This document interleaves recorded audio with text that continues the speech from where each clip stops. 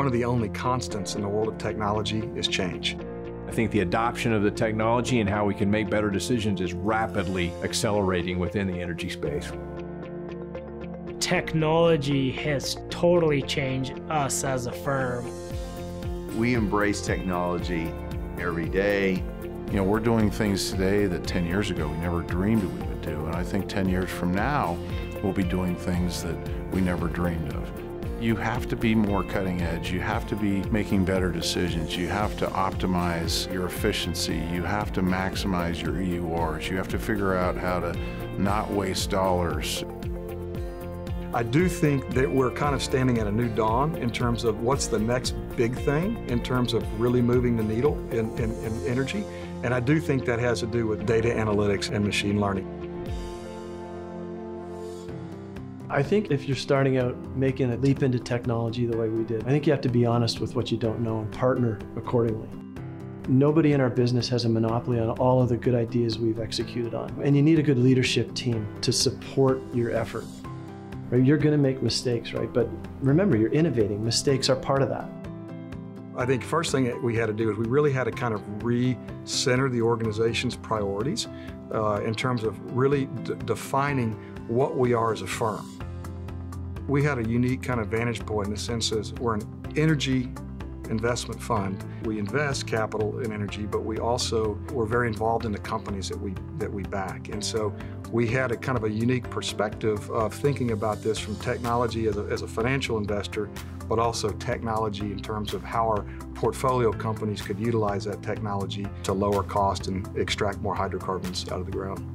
What we effectively communicated to our team here is we're no longer a private equity firm.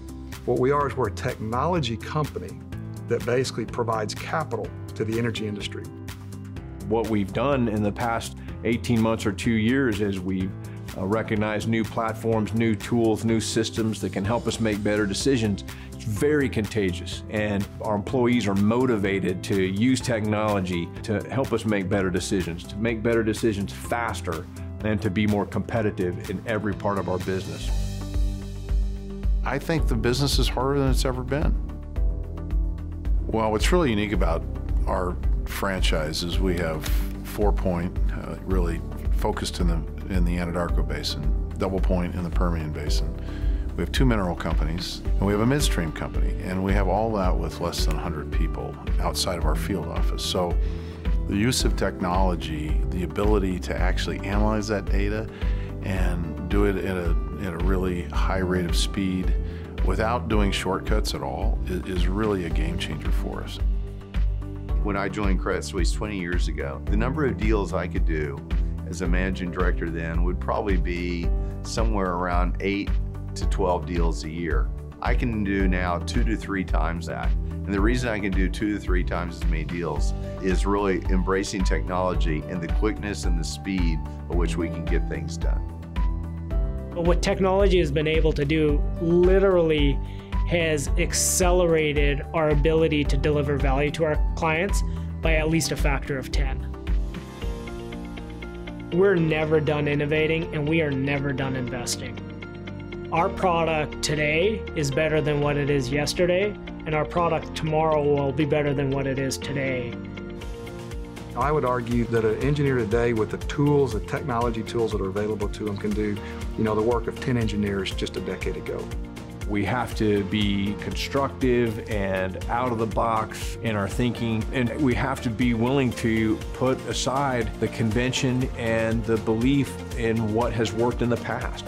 I think most of our peers, I think most companies in the energy space recognize the value of technology, have recognized some gains, and we just can't be fearful to adopt it. We're only here because of our clients. It's been our clients that have driven us to the leading edge of technology, and you have our promise that we will always remain on that edge of technology. And I couldn't be more proud to be a part of an industry that has really revolutionized the energy business all over the world.